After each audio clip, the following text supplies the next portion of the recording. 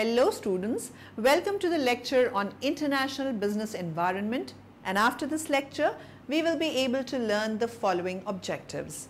Explain the international marketing environment, discuss the micro environment, define the macro environment, explain political legal environment. Let's start with a brief introduction to the topic International Business Environment. International business means carrying on business activities beyond national boundaries. These activities normally include transaction of economic resources such as goods, capital, services comprising technology, skilled labor and transportation, etc. International production. Thus, international business includes not only international trade of goods and services, but also foreign investment, especially foreign direct investment. Objectives of international business. Sales expansion. The main objective of international business is to increase the sale because in international business, a firm can sell its product in domestic as well as in foreign market.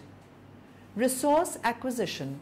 It means getting the resources from other countries because there may be so many resources of other country which may not be available in home country. Minimize competitive risk. Many companies move internationally to minimize the risk of competitors. Diversification.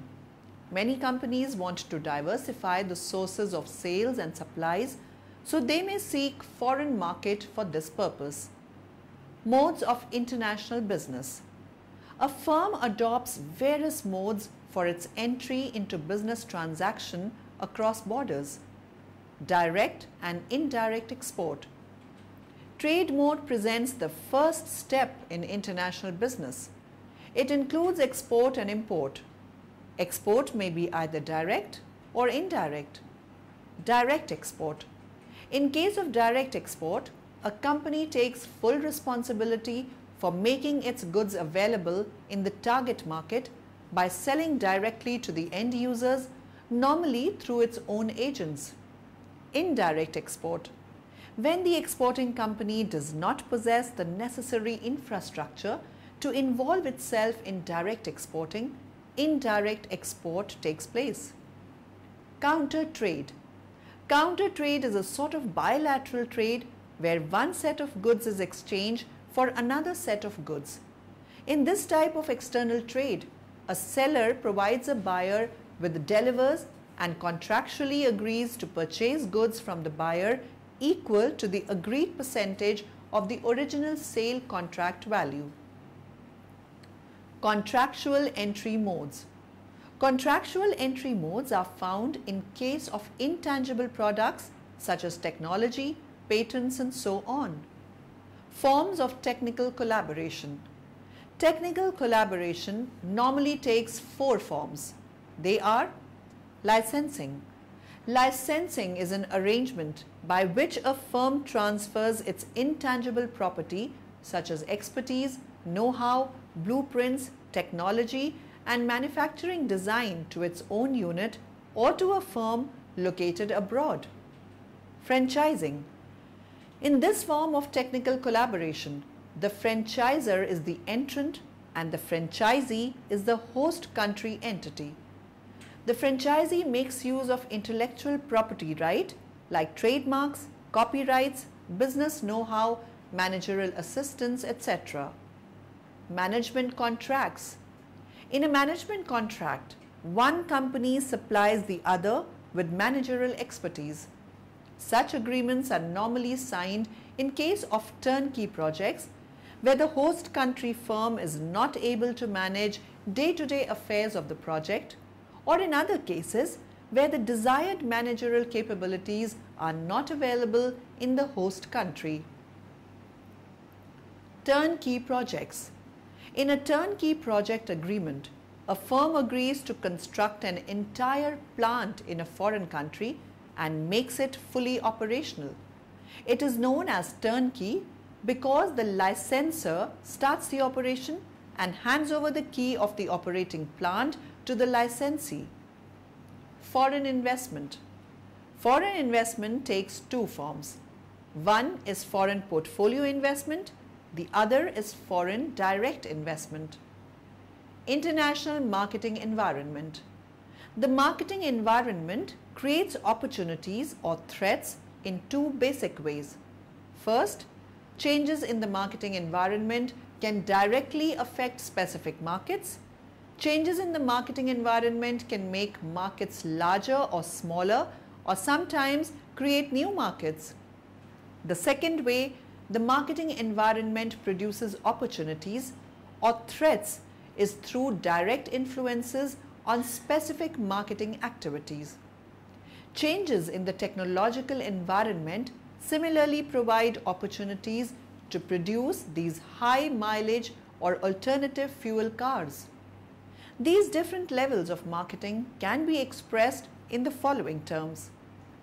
Domestic marketing, which involves the company manipulating a series of controllable variables such as price, advertising, distribution, and the product service attributes in a largely uncontrollable external environment that is made up of different economic structures, competitors, cultural values, and legal infrastructure within specific political or geographic country boundaries. International marketing, which involves operating across a number of foreign country markets in which not only do the uncontrollable variables differ significantly between one market and another, but the controllable factors in the form of cost and price structures, opportunities for advertising, and distributive infrastructure are also likely to differ significantly. Global marketing management, which is a larger and more complex international operation. Welcome to the London School of Business and Finance. My name is David Shaw and I'm Senior Lecturer here and I teach global marketing. I spent 25 years in the global marketing business, travelling the world buying and selling, meeting people from all parts. What I'd like to do today is to get you to think about what global marketing actually encompasses. There's a good saying here, the world is your oyster, but do you do seafood? Well, what does that mean? I mean, yes, we all know what's inside an oyster, but the ocean is much bigger. There are many fish in the ocean, and many fish are still not discovered. There is so much to learn. The world market is an ocean, much of which is not well understood, just as are the oceans of the world. What we try to do with global marketing as a subject here is to have very clear outcomes of things that we expect you, students, to be able to achieve.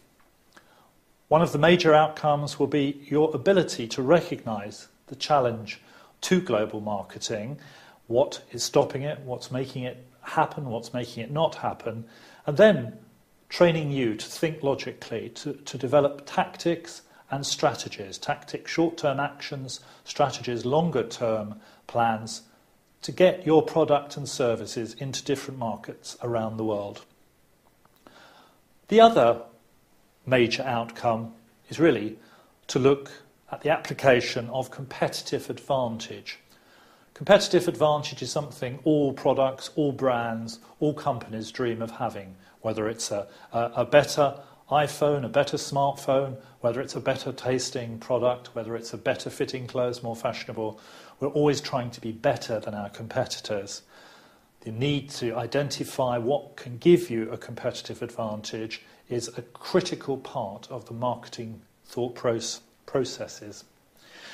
We also need to see whether the products and services that we have on offer are suitable to be marketed as a standardised product, or indeed, do we need to adapt it to local tastes? There's so much to learn in marketing, and of course the major problem that's facing us all is the fact that the world is changing all the time. There is no such thing as a plan that can be used through time in all countries. Clever marketers are thinking, analysing the whole time and coming up with new approaches.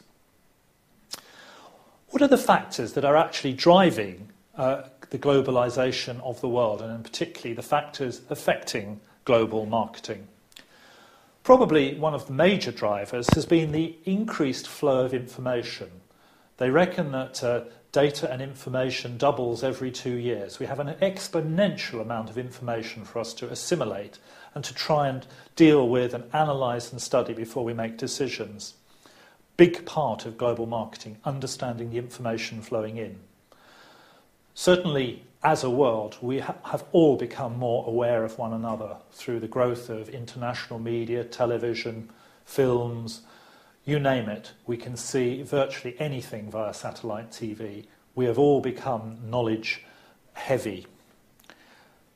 The spread of technology, the internet, the use of broadband, and hopefully soon super high-speed broadband, enables us to communicate very, very quickly right across the planet. I can remember the days in my career when we only had a telephone and fax machine. We now are able to send high-definition pictures at an instant across the entire globe and further. The original marketeers of the 1940s and 50s who came out of America believed big was beautiful. Everything was about economies of scale, standardised products. More and more, people's tastes are changing quickly, people's fashions are moving on, and we're having to produce products in smaller batches. Another great driver has been the reduction of global trade barriers, protectionism. The 1930s depression was caused almost entirely as a result of defensive behaviour by countries. The World Trade Organization has now virtually opened the world up completely. Certainly, what we are beginning to see in the world is the growth of what I call trading blocs. North America, South America, Central America are all aligned with one another and allow free movement of goods and, to some degree, people. The EU, originally founded between Germany and France in the 1950s, has spread right across Europe, encompassing many Eastern European countries. Europe, so ravaged by war, in fact, I believe probably those two wars held the whole world back for 20 to 30 years, now, thankfully, enjoys relative peace. We now trade with each other, we're all friends. Our only times we're enemies, probably on the football pitch. The evolution also within markets of more and more clearly defined and smaller segments, as we describe them. Certainly in a city like London, we see huge numbers of people from all over the globe. You can eat in virtually any type of restaurant in London. There's something like 200 nationalities living in this capital city, all of them requiring their own products and services. Global travel, the widespread use of the internet, the widespread dissemination of information has created global market segments like there have never been before. On the other side of the equation, there are factors that are stopping globalization. Certainly tastes and culture, local taste, local culture. Maybe religion prohibits the sale of products in one country compared to another country. We are all victims of culture. Where we were brought up, where we were schooled, our parents, religion, politics have all made us into the people we are today. We as global marketers have to understand these drivers of culture. Markets vary dramatically, and the conditions in markets vary. In some countries there's high unemployment and low growth. In other countries there is high growth and low unemployment. We have to understand what's happening inside economies. Global marketing is also about having a good understanding of global economics. The large multinational corporation, the large pan-national company is everywhere. But people working in those companies are all very different in different countries. And managing companies can be quite culturally difficult. Some companies, some organisations have what's known as management myopia. Management myopia means being short-sighted, not seeing clearly into the distance, not seeing what's about to happen, looking to the future, looking at trends. Global marketing is about looking and seeing. Another factor against globalisation is the increasing development of the pressure group. In the Western world, the anti-capitalists are very opposed to consumption. But without consumption, there would be no jobs, there would be no growth, there would be no nice things, the things that you and I enjoy in our lives. We have a lot to thank global marketing for. When we examine any market in any country, there are always four major forces at work. These are political forces, technological forces, socio-cultural forces, and economic forces. The political and legal system can make trade difficult or easy in countries. There are different laws, different trade regulations. You have to do your research before you enter a market. Technology, standards of education, technology transfer, levels of training that people have received all vary. Again, an area for deep marketing research before we enter these markets. And of course, again, socio-cultural factors. One of the world's major problems is the ageing Western population, the ageing populations of China, of America, of Japan. Language itself can also be a problem. The economic situation also varies from country to country. Some countries are well developed, like the UK, with high growth rates. The UK, once the seat of the Industrial Revolution, is now no longer the driving dynamo of the world economy as it once was. We see the transfer of business to what we call the BRIC countries, Brazil, Russia, India, China, an understanding of what is driving business in those countries, how they see their business and how they see us as customers is always the key perspective required. And of course, currency exchange rates. There's just so many forces to look at, but these four forces we look at in detail. Now, the global marketing mix varies in different countries.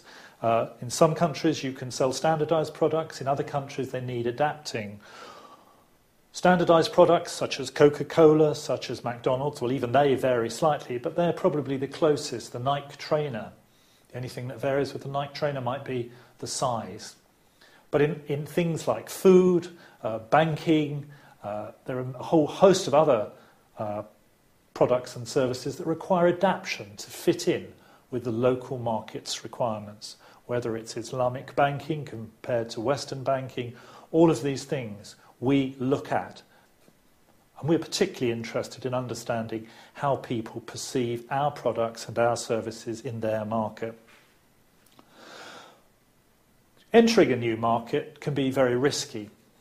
It can go from one end, where you simply just export merchandise to that country, to the other extreme, where we open a factory or we open a subsidiary and directly operate it. There are many stages in market entry, from exporting using distributors and agents, through cooperative ventures, joint strategies. We have to consider the safest and most logical way. Again, we study in depth market entry strategies, so vital if our product and services is to have a good long life and profitable existence in any other country. We expect you to be able to read, analyse, and what we mostly want is for you to be interested in what's happening in the world. An understanding of what goes on about you is mission critical for any form of business success. Global marketers are no exception. In today's hyper-competitive world, only those who really care and only the best will survive. I look forward to seeing you. Goodbye. Microenvironment. Microenvironment factors are close to businesses and have direct impact on its business operations and success. Before deciding corporate strategy, businesses should carry out a full analysis of their microenvironment. Microeconomic factors. Customers. As all businesses need customers, they should be centered, orientated around customers. The firm's marketing plan should aim to attract and retain customers through products that meets their wants and needs and excellent customer service. There's a great tool that I think is one of the best business tools out there called the SWOT analysis: strengths, weaknesses, opportunities, and threats. A good marketeer will take a look at all of those. Strengths and weaknesses focus on the organization. Are we good at manufacturing? Do we have capital available for expansion? Those could be some strengths. Maybe we have an existing market position. Weaknesses could be we have very strong competition. Weaknesses could be we don't have the money we need to expand. Opportunities and threat take a look at the outside environment and how that could affect our business. An opportunity might be that there is a need for our product and service because it's low price. A threat might be because of the economic situations, people can't afford our luxury cars anymore. So good marketers take a look at both the external and internal environment. Employees.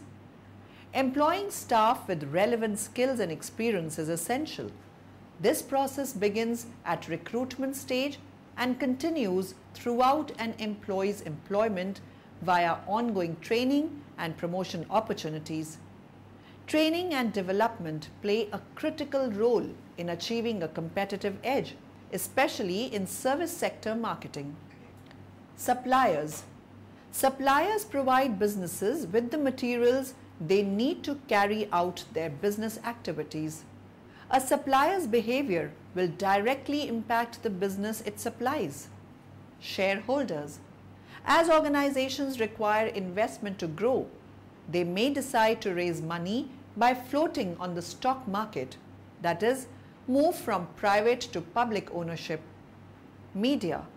Positive media attention can make an organization or its products, and negative media attention can break an organization. Organizations need to manage the media so that the media help promote the positive things about the organization. Competitors. The name of the game in marketing is differentiation. If a business is unaware of its competitors' activities, they will find it very difficult to beat their competitors. Macro environment.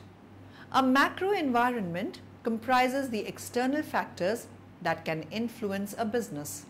These factors typically include economic, demographic, political, and technological forces in business. Macro environment factors. General economic factors in the macro environment can include supply and demand, number of competitors in the market, availability of economic resources, and efficient production methods employed by companies. These factors are uncontrollable external forces that affect how a business operates. Analysts often categorize them using the acronyms PEST or PESTLE. Broken down, PEST stands for political, economic, social, and technological concerns. PESTLE also includes environmental and legal factors. Every marketing person needs to take into consideration the marketing environment in which they're operating in. That environment has two components, the internal and the external environment. We call those the internal or micro environment and the external, the macro environment. I'm going to talk about two basic tools you can use to help identify those. The first is for the macro environment, and that is called a PESTLE analysis. You look at the political situation, the economic situation, the social situation in the market, the technological situation in the market, the legal situation, and then the ecological situation. Let me briefly touch on a couple of those. Political. If you're in a part of the world that there's political instability, that might cause some problems for you as a marketeer. There also may be pressure for legislation proposed by politicians that could affect your ability to market a product or service. Economically, the recent events of the past have showed that there can be major financial changes in our world. So you need to take into consideration potential problems you might have with economics. Socially, sometimes a product that works in the Western world may not work in a place like the Middle East, so you need to take that into consideration. Technologically, do you have the right technology for the marketplace at the right time? Can technology help you or can it hinder you? Then there's the legal ramifications. And the legal ramifications can be legislation, they can be threat of lawsuit, a number of things. And more today, the world is becoming green. So we have to take into account the ecology. and produce products and services that are friendly to the environment. That's a look at the macro environment. Political. Political macro environment factors include things like tax policies, government-issued safety regulations, the availability of government contracts, and even shifts in the controlling political party. Economic. Economic factors are often difficult to assess since economic forecasts and analysis vary widely between experts. Unemployment levels, comparative foreign exchange rates, and the state of the global economy can all help or hurt a business's ability to get needed components and maintain a stable profit. Social. The mood and demographics of the population make up the social area of macro environment factors. Social trends, such as a preference for on-demand mobile media devices, can also influence which products a company manufactures and where it chooses to spend advertising dollars. Technological. Technological macro environment factors can influence how an organization does business. Owners must be able to accurately identify which new developments will be truly useful and which are just fads. Environmental. Environmental concerns are important to businesses both in the short and long term. Programs such as environmental risk assessment can help companies prepare to handle many of the most likely short-term crises. Legal. Legal factors can limit or change how a business operates. Legal factors are determined by both local legislation and regional and national laws. Hedging against the macro environment. Generally, businesses have little to no control over their macro environment. They can, however, prepare for the unexpected by using a pest or pestle analysis. Business environment types.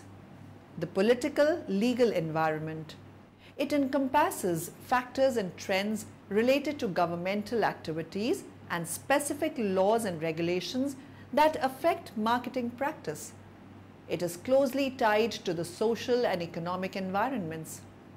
Organizations must deal with laws at the international, federal, state, and local levels. Demographic environment. The demographic environment refers to the size, distribution, and growth rate of groups of people with different characteristics.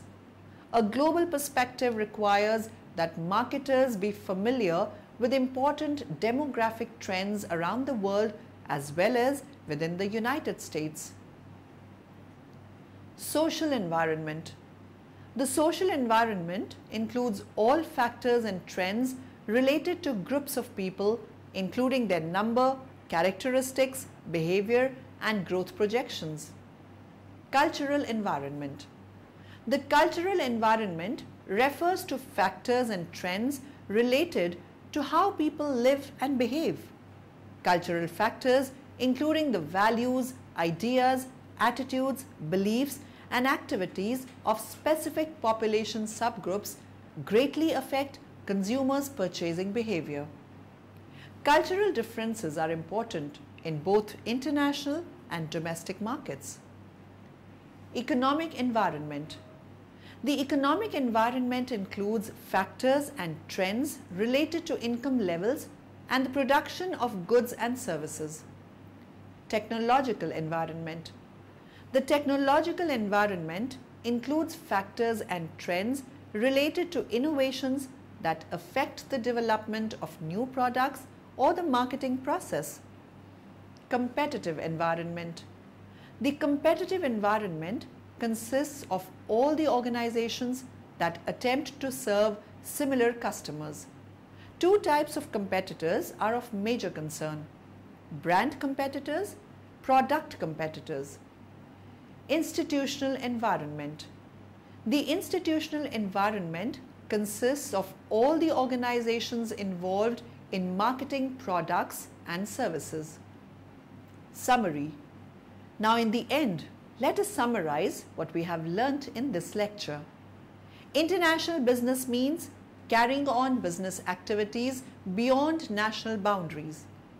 Changes in the marketing environment can make markets larger or smaller, or sometimes create new markets. The international marketing environment is a complex constellation of demands and constraints which the firm faces as it attempts to compete and grow. Microenvironment factors are factors close to a business that have a direct impact on its business operations and success. A macro environment comprises the external factors that can influence a business.